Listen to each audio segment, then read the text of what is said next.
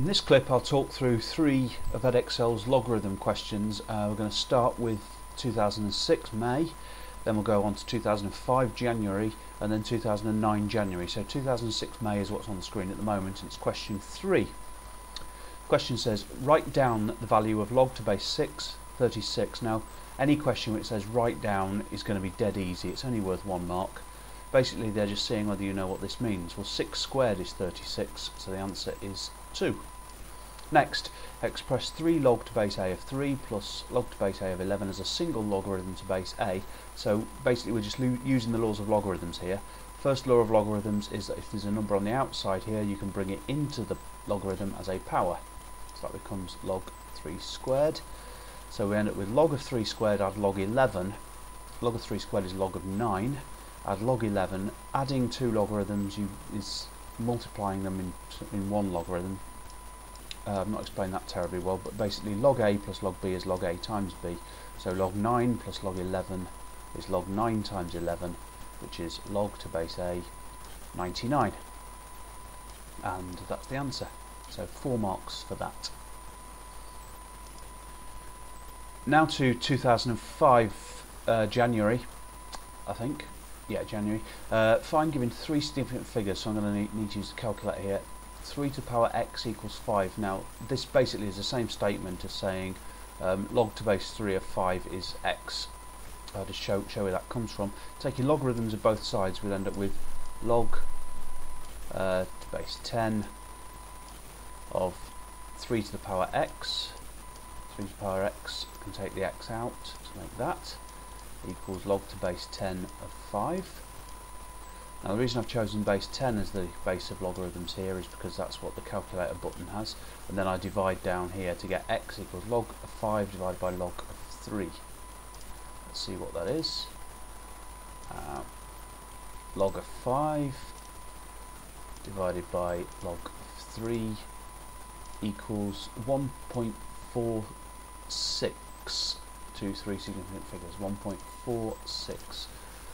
And looking at what the question is asking, 3 to the power 1.46 sounds like it probably is 5. 3 squared is 9, so sounds about right. Secondly, log to base 2 of this minus log to base 2 of that equals 2. The first thing to do is to combine these into one logarithm. Then we can unlog both sides. Combine them into one logarithm. Well, log a minus log b is log a divided by b. So we end up with log to base 2 of 2x plus 1 over x equals 2. Now take 2 to the power both sides, which is equivalent to basically unlogging to base 2. 2 to the power of this gets rid of that, and 2 to the power of this gives us 2 squared, which is 4. Then bringing the x up to this side, I don't want to do too much writing, but we end up with 2x plus 1 equals 4x.